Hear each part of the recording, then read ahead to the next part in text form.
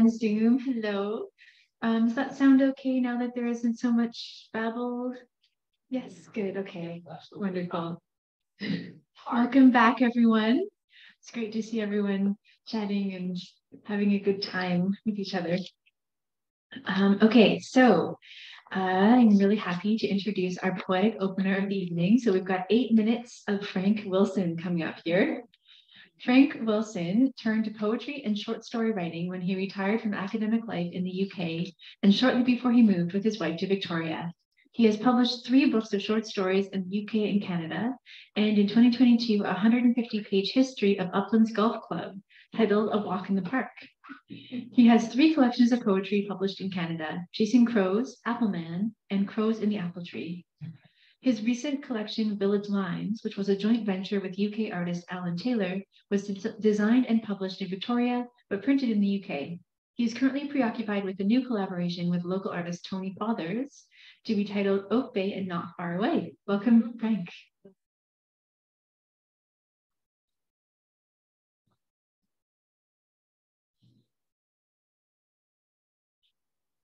Thank you. I'm going to jump straight in because 8 minutes is very short. 8.5, okay.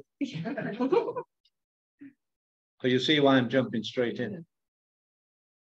So because it's really about you. So I think I can write. Conversations captured like the scent of outdoor cigar smoke on a cold day. Indiscretions in the uncontrollable mix of strangers' cell phone conversations. Childhood hymns, prayers, songs and rhymes somehow never forgotten. Glimpses of others' kitchens flash sharp messages to a track-flying brain. New hung geese on a hawthorn tree drop life's crimson jewels on fresh snow. Worn old ladies clutch worn bags of worn cheap provisions at windy bus stands. Gin-loosened high-altitude revelations of fellow sufferers on long flights.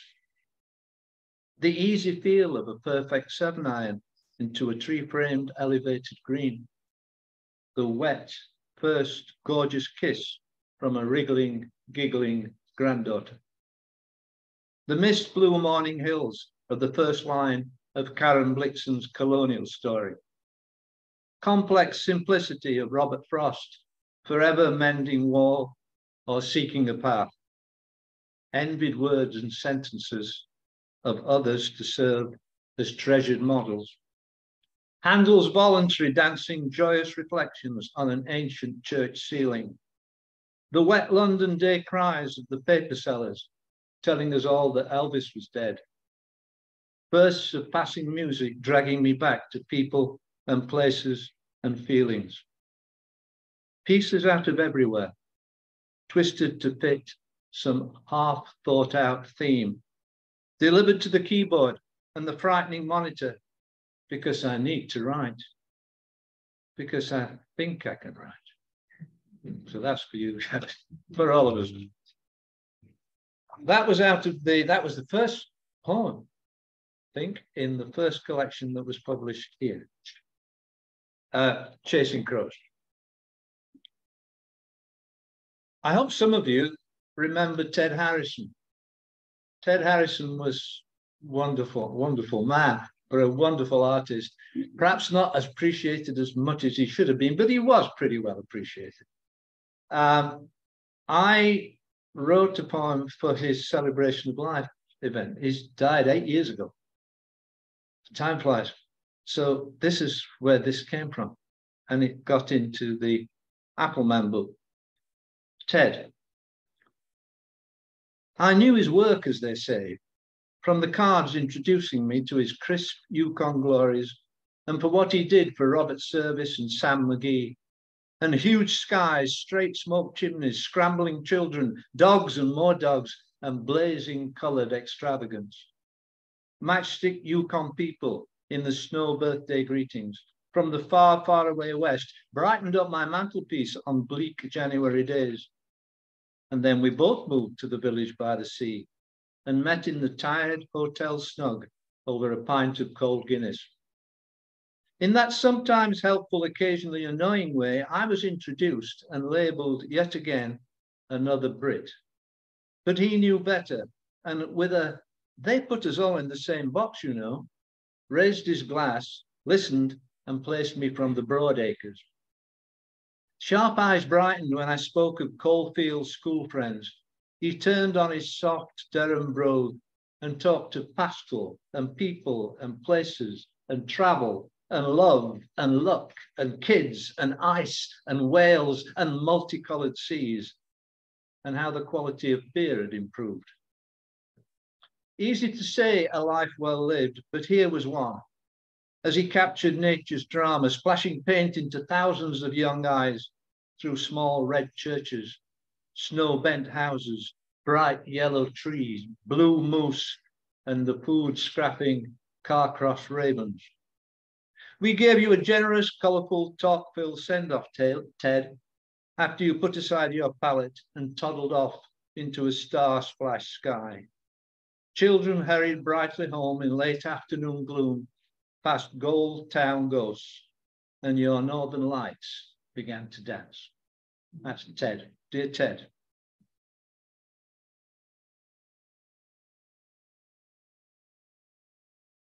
This is the new book.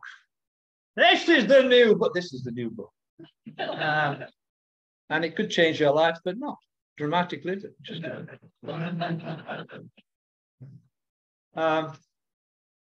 it is true, actually. This gives me an extra 2 minutes for this because it relates to Maleea, as you said. It is true that we had met professionally, as it were, before. She said I got a voice. I thought she was talking about my baritone singing voice at the time because I hadn't really with it. But I now realise what she was meaning. And maybe, I hope some of it's still there. This is, well, it's on the cover. But the poem is Willows Beach Tea Room, which you may be able to relate to. The brown teapot spouts at a bebop sea and pours me back to other seaside seaweed places. Toasted raisin bread with little boy raspberry jam, sausage rolls, squishy squashy egg sandwiches and lemon tarts, oilcloth tables by the beachside windows and $1 million view. We say it too often, but it's like turning back the decades as sand escapes from little girls' toes, old men doze in their cups, and a new batch of fries spreads a special aroma through the cafe. Once upon a young time, in some place on the sands, we drip-dropped our ice creams on crumb-spread wooden floors and pleaded for more fizzy pop, more ice buns, more attention. In the mishmash memory mix, there is new baked cake, flapping flannel trousers fighting non-compliant deck chairs, and labour of love castles accepting incoming tides like the wise King Canute. Sometimes, too many times, as rain stopped play, we puddled in for invented games and sauced pork pies and laughed at noisy Macs and inside-out monsooning umbrellas. I don't ask useless questions about whence went the years. This is where the plate clattering, bacon frying, kid chattering, sunburnt, wind-blown, pebble-washed, dog splashing good times live still. The brown teapot spouts at a bebop sea and pours me back to other seaside seaweed places. How are we doing? Good time for one more short one. Oh, bless your heart. I'll make it as short as it was written. Crows keep turning up a lot in what I write. Joey's got a problem with crows too. We share this crow thing. And I think there's probably crow in everything I've written in terms of the books that have come and the collections. Anyway, this one's going to be in the book that's not out yet, the one that I'm doing with a guy in England. But he's my photographer collaborator. I work a lot with artists. It's the way I work.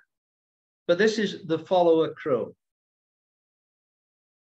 He followed me to school, sending unnecessary sharp warnings to others of his kind, with scissor eyes and waiting beaks, as I trudged through chestnut leaf piles and scuffed my new shoes on the hard pathway. He followed me around the farmyard in hope of spilled grain, ready to open his throat to call in fortunate family members. If I was careless when feeding the brainless hens and providing a bonus he knew was his by right.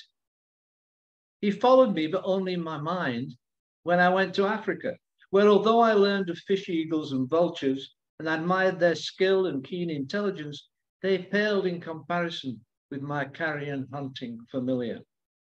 He followed me often into my poetry, like a persistent infection, giving me equal scribble scope to admire or complain, depending on my mood and his behavior, but always with the look that said he was my clear superior. He followed me to Canada and calls across my backyard before turning an expectant gimlet eye on my digging, as though he knows well that deep inside I remain the Wellington-booted boy he could always frighten. Thank you.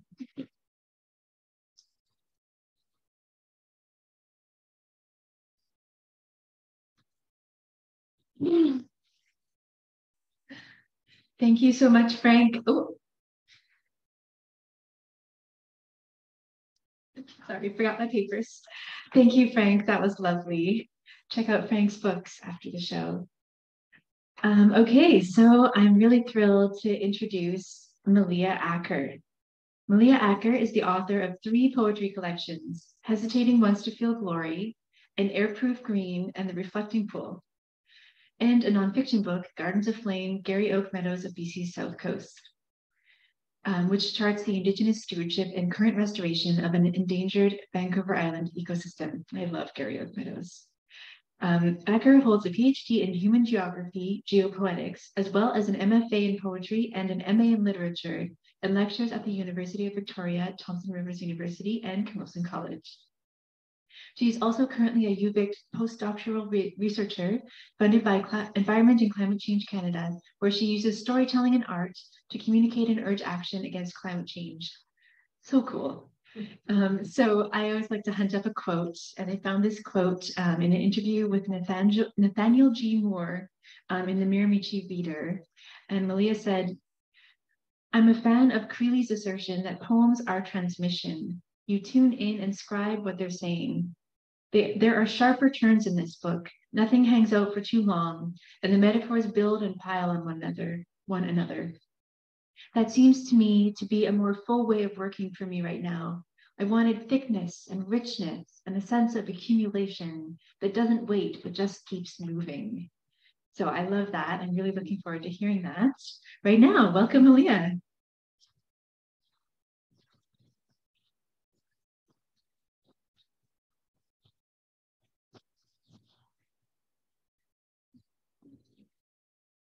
Thanks so much, everybody. Oh my God, I get to see myself while I'm reading.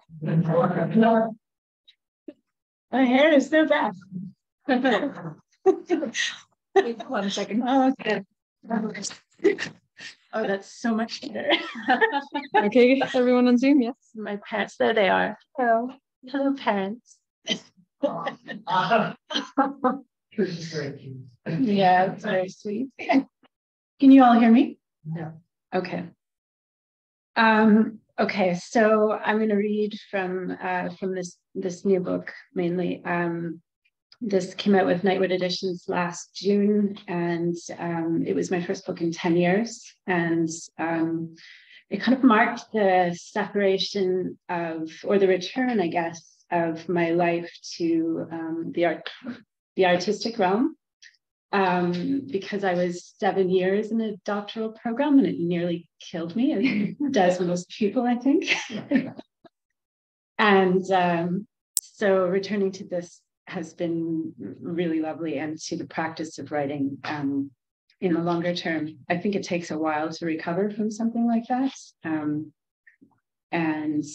So these poems were actually written a fair number of years ago. They were predominantly written when I was studying for my comprehensive exams, and I was living in Mexico at the time. And so most of the book takes place there. And I'm going to start out with the title poem called Hesitating Once to Feel Glory.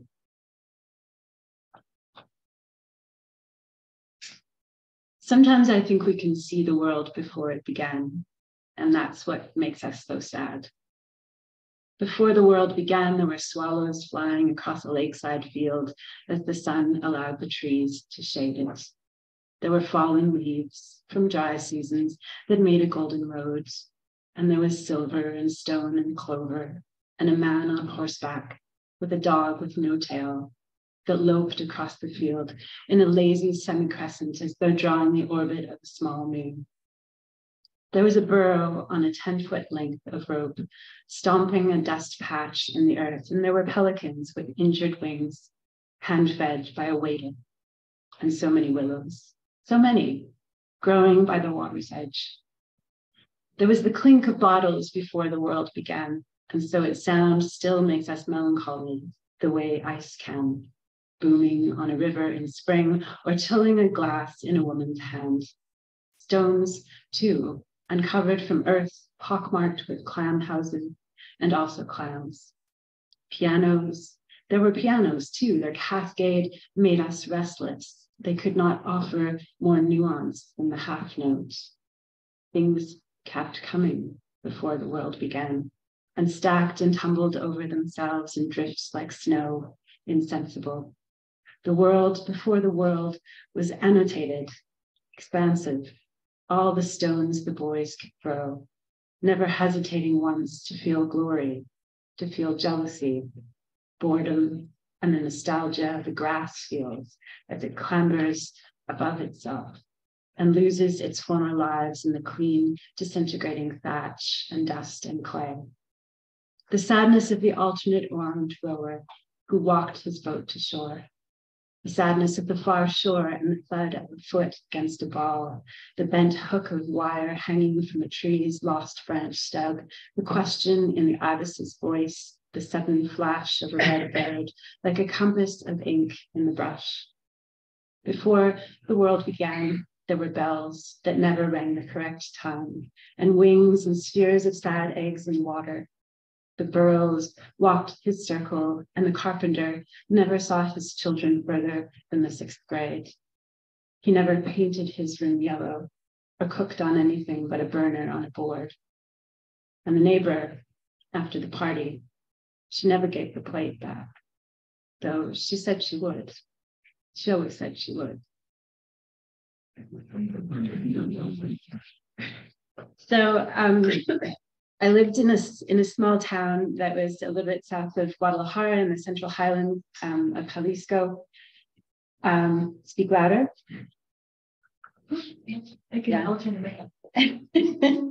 I'm a bit sleep deprived, so that might be the cause of the quietness of voice. I have a 17-year-old lab shepherd Bernese Mountain Collie / wolf dog, and 17 is very old for a dog of that size. But she doesn't sleep well. And because of that, I don't sleep well. Because if we don't sleep well, then she does bad things in the middle of the night.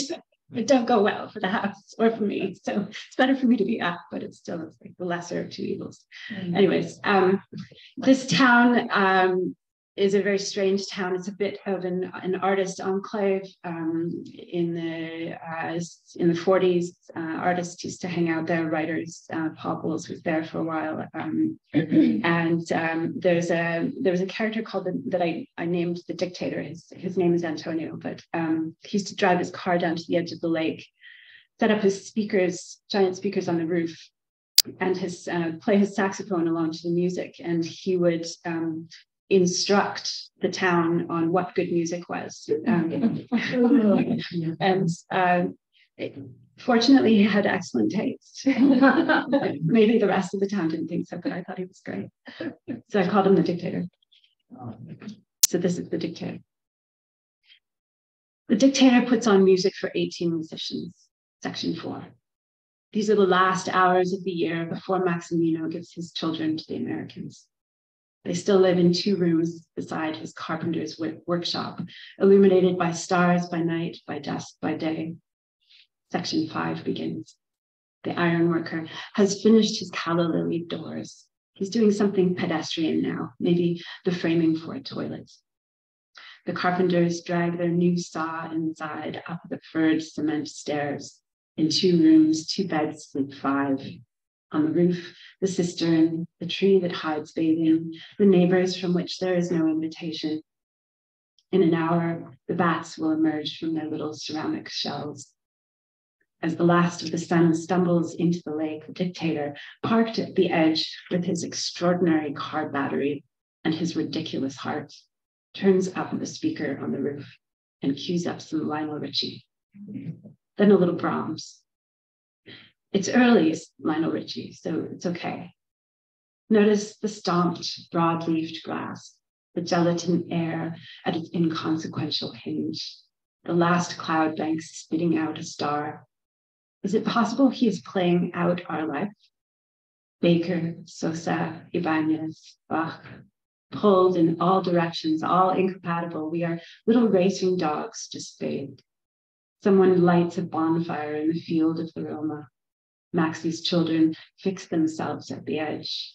The oars of the fishermen flake the mother of pearl lake as the dictator slides on his black gloves, lifts his wine from the car's roof, pulls out all the stops. Cities fall. He takes a drink. They bubble up again as the dust of the unremarkable and meets its maker, the one with the skin of damp gold, his palm up, palm open as the mind of a dog, is the tricks of a child.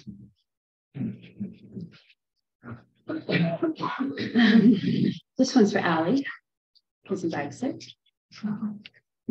Airless Wonder. And I should say that this was one of the happiest periods of my life, living in this town. And I wrote almost exclusively about anxiety and sadness.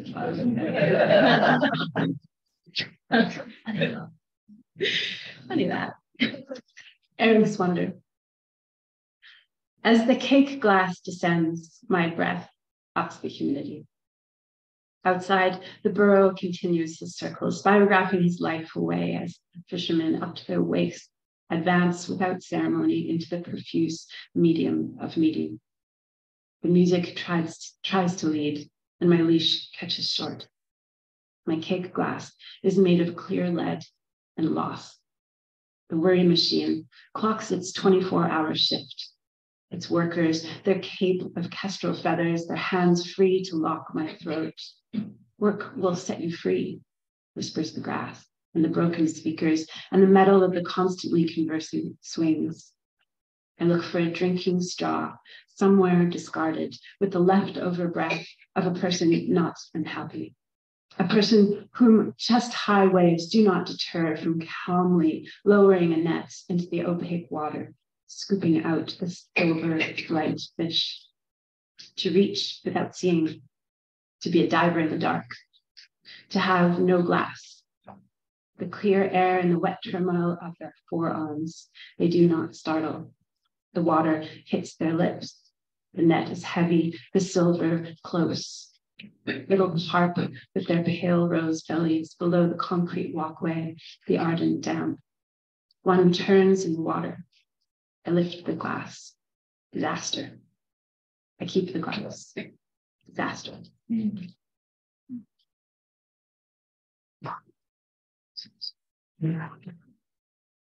Okay, here's another anxious one. They're fun, even though they're anxious. I think maybe. Who knows? They're like shrugging poems, kind of like Amory from last one. Open when alone. Hello, old feeling. It's not been long enough. Access to the central holding facility of joy has been curtailed for all of those not in a pool or cutting pine with an antiquated saw. Pendejo, call the boys, while a love song croons, its accordionist high on playing a straight man. Again and again, the flicker into new territory, then out to a light like Napoleon the hummingbird on the chain link, just inside the zone of ownership. Every time he flies past, he takes another handful of dust off my body. By tomorrow, just the sheen of mechanicality. Like how a swimming pool changes from turquoise to white smear when used as it should be. Little voice, you're like those colored flags planted atop the next to furthest jungled hill. It will never be easy, say your flickering oyster shell forms. You'll never get out of this alive. Another love song concurs. And I'm hungry and cold, adds the singer. Her armies all burned at the edge of the city. Give me the pass, I whispered to the little voice. You can have my firstborn, my money, the almond croissant I'm eating by pieces to pretend I'm not eating the whole thing. You can have the North's lotus eaters, dark furs, and my moon rising with Pluto, poor Pluto, in one of 12 houses, which was told to me this morning, but because I am without any earth, apparently leaves my head immediately. I see a bare arm gleam at the pool's edge and think I might just believe in Innisfree, in the guillotine operator, shading his eyes, seeing his wife hooking the leather strap to hold the metal blade before stepping off the wood platform through the crowd. I am tired and volcanic. I would never have made a good Penelope. I'd have taken the suitors one by one on the infinite cushions of the daybed with its view of the sea, then had them brutalized by dogs. One of the boys paddles to the concrete edge of the water, levers out to his waist, then falls back in. He does this again and again, and it is the most pleasurable thing in the world, obviously, to use himself between mediums like this to be briefly, perfectly, both latch and key.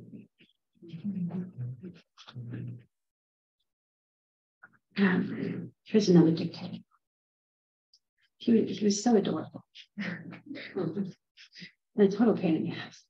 He used to stretch an extension cord across the whole Malecon where people would walk, and so that he could power his speakers.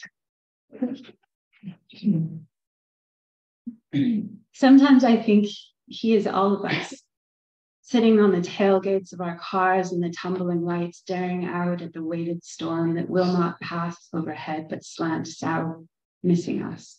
A lodestone, the very farms, pine forests, the volcano that coughs. Playing each track as a bomb. There was that moment, sang Shirley Horn, when my heart, sitting beside the back tire, beat wildly against its instrument case. When the white bird picked its way closer and ate all our pain. He puts his lips together, trying to look elsewhere. The lake turns to river and begins to slick by. Leaning back, he watches things of wood and wing, things of praise and shame, the larger skiffs and the smaller tempests. Every night, the spark of the speakers, holding his hand out, filling it, handing us a world broken by Milanese into faultless rafts. Are you ready to go at any time? He asks. Are you ready to go? A lot of these poems were actually written at the feet of his musical choices. I would read in the mornings and then I would write in the afternoons. I would usually fill a giant water bottle with about 1/3 tequila and 2/3 a squirt, which is this very sweet Mexican pop. And then I'd go for a very long walk and end up sitting in front of him. And I would sit on my wall and he'd be down in his car and we would both do our artistic thing. And we wouldn't really look at each other other than the occasional sidelong glance. And we would just acknowledge that we were in our artistic spaces. And I would write poems based on what he was playing, and he would play his music and play along to it. And then maybe afterwards we'd come back together and have chats. But we always maintained this really lovely distance, which I thought was very extraordinary. It's hard to get that with somebody. So I'm only at 16 minutes. It's gone much faster than I thought it would. So I may go back just a little bit and read one more from the beginning, and I have a couple more to end. This is Fealty of the Short Dark Field. I've been experimenting with which additives make the black crater inside myself shrink or grow. The recipe is a maze. Loneliness fills it with potash. A particularly tender person burns the interior like a November pumpkin. I'm like a porch dog on the top step, arrowed toward the world. Occasionally, I blunder down and make a half-hearted nest in the grass. Mostly, my interiors are clear cuts on some northwestern island southern people think is perpetually covered in snow, and eastern people think is evidence of our weakness. We're just a minority here, amongst the brightening alder stems and the occasional uncut fir standing like a starved sheriff in the field. My west is a peculiar mix of fermented berries and machinery parts covered in moss that makes the hogs shine like onyx, which I have always wanted to put in a poem cage and adorn like a Christmas palm. I know I will never be good. My worry machine is not the shape of a country in the Americas. It does not purr as the machete's blade rises. It is a soft, multiple feeling, like being alone on the lakeside walkway in the midst of 100 families, then returning weeks later on somebody's arm and not even recognizing the place. A dog finds the entrance to the crater, enters as through a rabbit tunnel, her tail faintly swaying. The invincibility of appearances is where a failure becomes universal, becomes something even you are doing. It's where the poem cage's front viewing window opens to the public and everyone can see the prey I eat wasn't caught by me.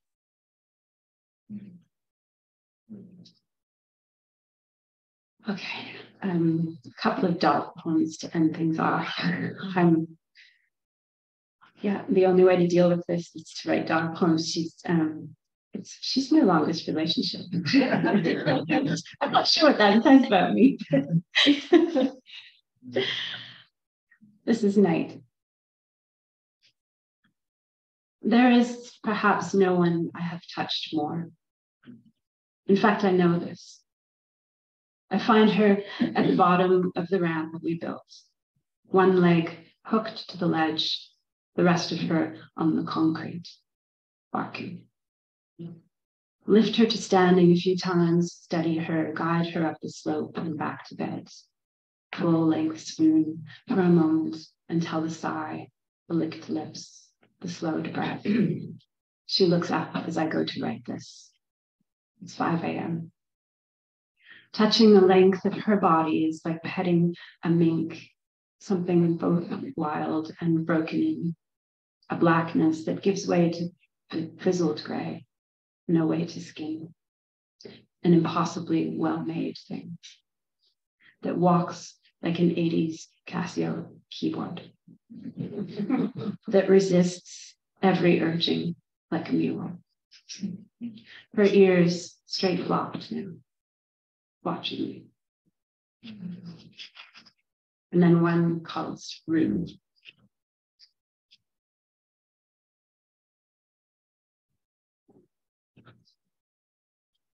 We enter the torture chamber side by side.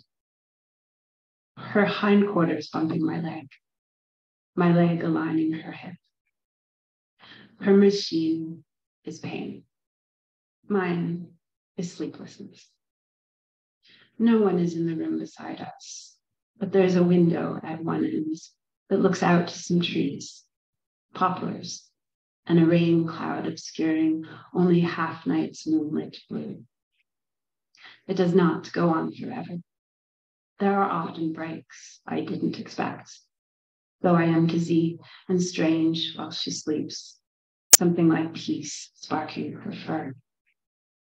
And we weather both this, inside a respite of no language, and its alternates, which is still full of our shared repertoire of touch and voice and blankets and dark. I didn't expect the room to be so warm. I didn't expect her breath like music. She laughs, she sighs. She mostly does not look at me unless I am not looking at her.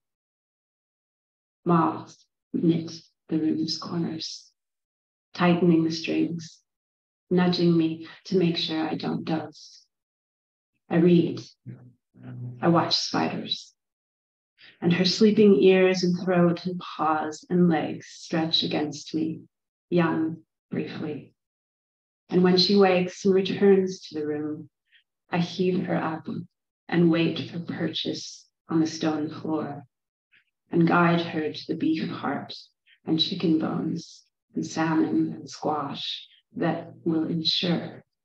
She glances out the window at my future singularity and then away. That will ensure this lasts. Thank you.